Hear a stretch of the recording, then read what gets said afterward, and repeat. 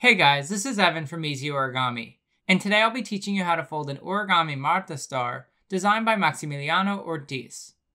This model requires 4 square sheets of paper. Each unit is folded from a triangle cut from half a square, and we're going to need a total of 8 triangles to fold the units. So I'll show you how to cut the 4 squares into 8 triangles before we get started. And using 4-inch squares will result in a model about 5.5 inches wide. Diagrams for this model can be found in Maximiliano's book called Origami Stars, which is available on Amazon. There's an English and a Spanish version of the book, and it includes diagrams for 23 of his excellent modular star designs. So if you're interested, I'll post a link to the book in the video description below. Once you've prepared your paper, we're going to start with our first square with the white side up. And I'm going to be using larger paper with color on one side and white on the other just to make it a bit easier to follow along. And before we start folding the units, we'll need to cut each of our 4 squares in half to create a total of 8 triangles. So we're going to start by pre-creasing our first square in half diagonally. So take this bottom right corner and fold it up to the top left corner. Align the corners and the edges. Then make your crease. And then unfold. And then we want to cut our square in half along this diagonal crease that we just created. Just like this, and then we'll be left with 2 triangles that are the correct shape for our units. Then you want to repeat the same process on the remaining 3 squares so that you end up with a total of 8 triangles.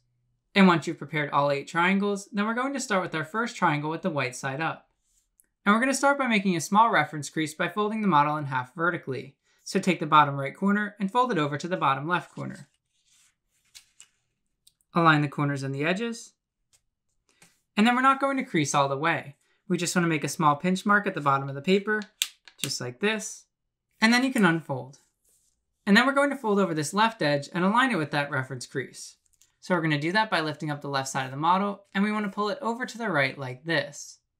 Again, we want this colored edge to align with that small reference crease, but we also want the colored edge to align with the top point of the model here. So you may need to slightly adjust that colored layer. And once it's aligned with the top of the paper and that small reference crease, then you can make your crease all the way across. And then we want to fold up this bottom corner and align it with this left corner here. So we're going to lift up this bottom flap of paper and pull it over to the left until both of those corners are aligned. Then you can make your crease and then unfold. And then we want to align this left corner with the vertical colored edges here. And we're going to do that by creating a new crease that starts at this point where the white and colored edges intersect.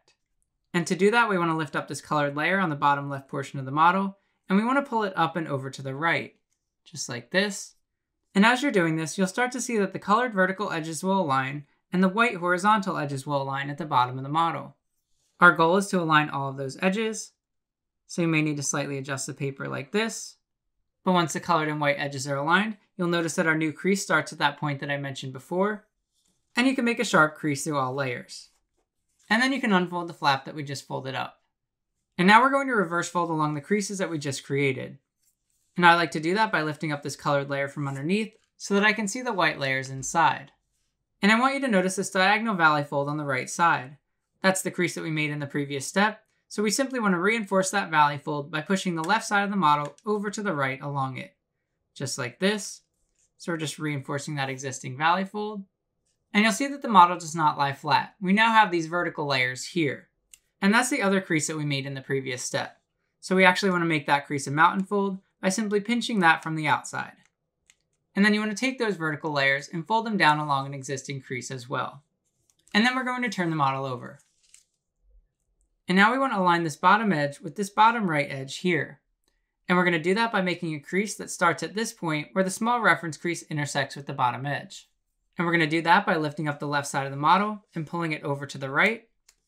Again, we want our crease to start at that point where the small reference crease intersects with the bottom of the model. So I like to start there and then work my way up and over to the right, aligning the white and the colored edges. And once everything is aligned, then you can make your crease. And then you can unfold. And now we're going to make an angle bisector by aligning this left edge with the crease that we just created. And we're going to do that by lifting up the left side of the model. And then we want to pull this white layer of paper over to the right like this. I like to start at the top edge and work my way down and over to the right, aligning the white edge with that existing crease. And once the white edge is completely aligned with that crease, then you can make your crease. And this time we're not going to unfold. And we're actually going to make another angle bisector by aligning the left and right edges of this white triangle. And we're going to do that by lifting up the right side of this white triangle, and we're going to pull it over to the left. Again, I like to start at the top edge and work my way down and over to the left, aligning the white and colored edges. And once both edges are completely aligned, then you can make your crease. And then we simply want to reinforce this existing valley fold. So we're going to do that by grabbing the flap that we just bisected, and we want to fold it over to the right along that existing crease. And now we're going to make another angle bisector by aligning the left and right edges of this white triangle. So we're going to do that by lifting up the white triangle and this top group of layers on the right, and we want to pull it over to the left. So we're just going to pull all of those layers over to the left like this. And this is similar to what we did before, except this time we want to start at the bottom of the model and work our way up and over to the left, aligning the colored edge with that white folded edge underneath. So you're basically aligning the two edges here, and once they're completely aligned, then you can make a sharp crease through all layers. And then you can unfold. And now we're going to make an asymmetrical squash fold by reinforcing the crease that we just made. And I like to do that by separating the layers on the top of the model here, and then you want to push your finger all the way inside as far as it goes. So you want to separate those layers all the way up to the top of this white edge here. And in a typical squash fold, you just flatten out the paper like this. But we're going to do this asymmetrically, so it's going to be a little bit different. I want you to notice these layers on the top here that we're going to squash fold down, and we basically want to take those layers and push them over to the left as far as they go. You'll see they actually reach a certain point where they don't want to go any further, and that's where we want to squash them down. So we want to connect the point at this top edge with that point down on the bottom edge by creating a crease like this. So we're just going to make a crease connecting both of those points, and then you can simply flatten out the rest of the paper. And you can see we've made this weird asymmetrical squash fold. And it's worth noting that this crease does not align with this colored folded edge on the bottom. And from here we're going to make another angle bisector by aligning this white raw edge with this white folded edge here. So we're going to do that by lifting up this white layer of paper on the right side of the model, and we want to pull it up and over to the left. Then just like we did before, we want to start at the top near this white folded edge, and we want to work our way down and over to the right, aligning the white and the colored edges. And once both edges are completely aligned, then you can make your crease. We're going to leave that bisector folded in, and then we want to turn the model over. And from here we're going to make one last angle bisector. And this time we want to align this top right edge with this vertical raw edge here. So we're going to do that by lifting up the layers on the right side of the model, and we want to pull them over to the left like this. Again, we want to start at the top and work our way down, aligning both of those colored edges. And once both edges are aligned, then you can make your crease through all layers. And once you have this, then this is one completed unit. Now you must fold 7 more.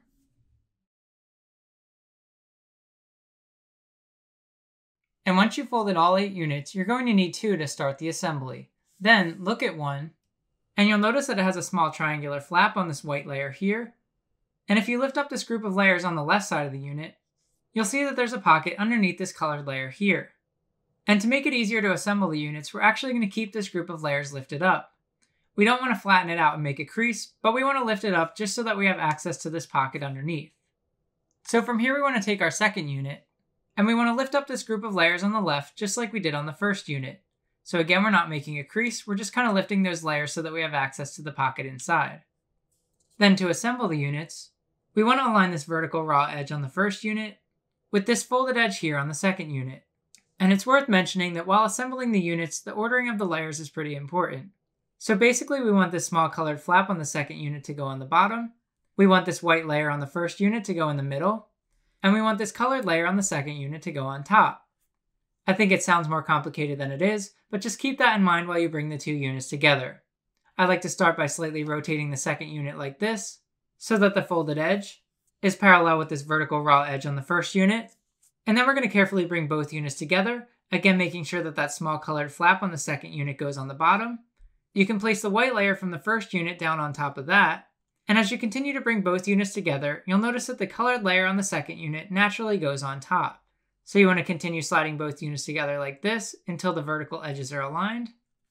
If you've done this correctly, both units will align at the bottom here as well. And now we need to lock both units together. So we're going to do that by folding this group of layers from the first unit back down along an existing crease, just like this, and you can flatten it out. Then we want to take this white triangular flap from the first unit and tuck it inside of this colored pocket on the second unit. And conveniently, there's an existing crease which will help us do that. So I like to first open up that colored pocket from underneath and then push the white triangular flap inside as far as it goes. Again, you're just going to reinforce that existing crease. So you're just going to mount and fold that flap inside. And then your model should look like this. If you turn it over to the other side, it will look like this. Then if we flip it back over, we want to rotate the model so that the second unit is now held vertically, and then we're going to add a third unit the same way. So from here, we're going to take our third unit, and we want to start by lifting up the top group of layers on the left, just like we did before. Then you want to slightly rotate the third unit so that this folded edge is parallel with this vertical edge on the second unit. And we can actually do the rest of the assembly down flat on the table, so I'm going to put all 3 units down. So from here, we want to bring the second and third units together, but I want you to think about the ordering of the layers. This colored flap on the third unit should go on the bottom, this white layer on the second unit should go in the middle, and this colored layer on the third unit should be on the top. So we're just going to slide the second and third units together while keeping that ordering in mind. If the layers are in the correct order, you should be able to slide the units together so that their vertical edges align, just like this. And if you've done it correctly, you'll see that all 3 units will align at the bottom of the model here. So once you have this, then we need to connect the second and third units together. And we're going to do that by taking this group of layers on the second unit, and we want to fold it down and over to the right along an existing crease. This should look familiar. And again, we want to take this white flap from the second unit and tuck it inside of the colored pocket here on the third unit. So we're going to open up the third unit's flap from underneath, and we can tuck that white triangular flap inside by reinforcing the existing crease that I've marked here. So you just want to mount and fold that flap inside, just like this.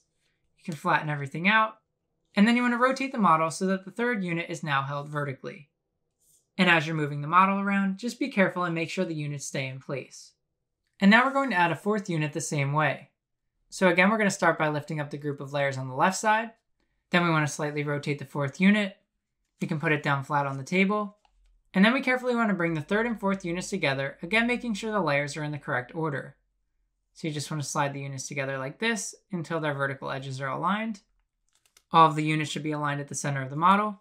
Then we want to fold this group of layers on the third unit back down.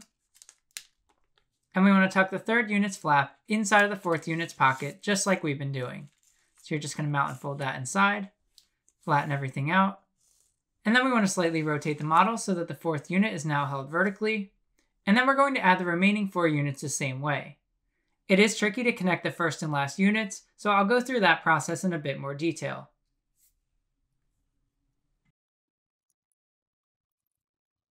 Once you've connected all 8 units, you'll notice that it's not as straightforward to connect the first and last units together.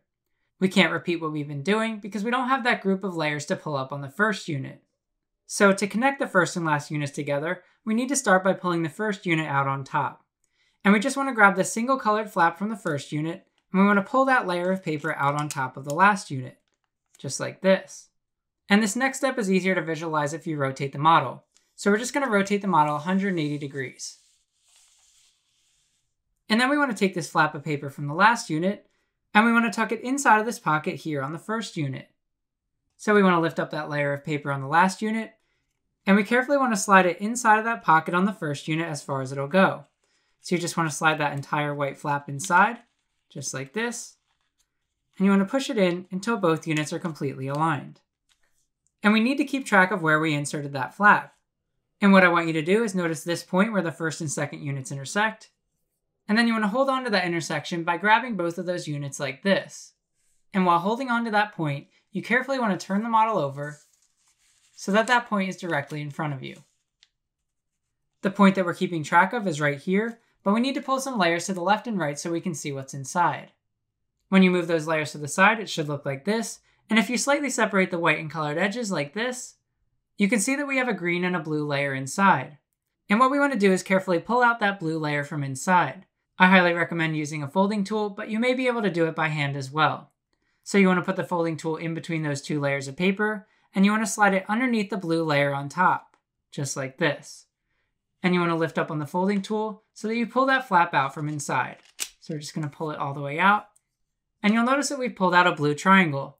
I recommend pulling on that blue triangle slightly just to make sure all of the units are aligned. And if you've done it correctly, you'll see that there's actually an existing crease along this white edge here. So what we want to do is tuck this triangular flap from the last unit inside of this white pocket here. And you want to lift up this triangular flap, and you carefully want to tuck it inside of that white pocket. So you can just slide it inside of the white pocket as far as it goes, just like this. And once you push it all the way inside, you'll see it will actually collapse along an existing crease. The inside of the model should look like this, and then you can close everything back up. This is technically the completed model, but if you'd like, you can also rearrange the layers in the center to get more of a woven effect. And to do that, you can start with this bottom flap here, and you can work your way around the star clockwise, pulling each layer on top of the next. Just like that. I think it gives the model a nice clean look, but regardless of how you orient those layers, this is a completed star. I hope you've enjoyed this video tutorial on how to fold an Origami Marta Star designed by Maximiliano Ortiz. Be sure to upload photos of your completed star to Instagram with the hashtag EzOrigami to be featured here in my next video. Also, be sure to check out Maximiliano's Instagram for more of his impressive work. If you're interested in learning more about his book, Origami Stars, I'll post a link in the video description below. And if you liked this video, please give it a thumbs up or leave a comment below. And of course, subscribe to my channel and hit the notifications bell for more videos like this. Thank you for watching, and I'll see you in the next video.